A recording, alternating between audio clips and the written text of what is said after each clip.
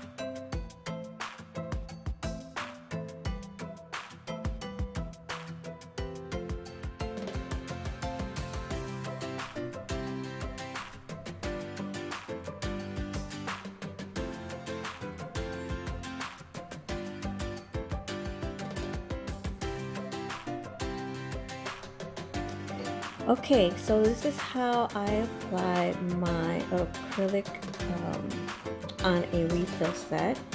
And there are going to be some nails that you're going to be filling that are going to need more than one acrylic bead than others. It's because you're going to see where the acrylic wears down of the amount of usage of that particular nail. So that's why there's more than one bead applied on certain nails, especially for this length of nails. Okay, so now as soon as I'm done applying the acrylic, I'm going to be shaping my nails with the nail file to file the nail to her liking. She likes the coffin shaped nail. And as soon as I'm done with that, I'm going to be using my nail drill to clean the area of the cuticle, and then to file down and smooth the acrylic all the way down to the tip, so it doesn't make the nail look so bulky because of the amount of acrylic I applied. I bring it down to a nice thickness. It's not going to be so thick. It's going to look natural looking. I don't know if you understand what I'm trying to say, but you'll see how I do it. And by the cuticle area, I'm going to be using the safety drill bit. And I love that drill bit. So if you guys are looking for a drill bit to use towards the cuticle area, I recommend the safety drill bit. Okay, and it's the fine. All right, I'll let you continue watching this clip.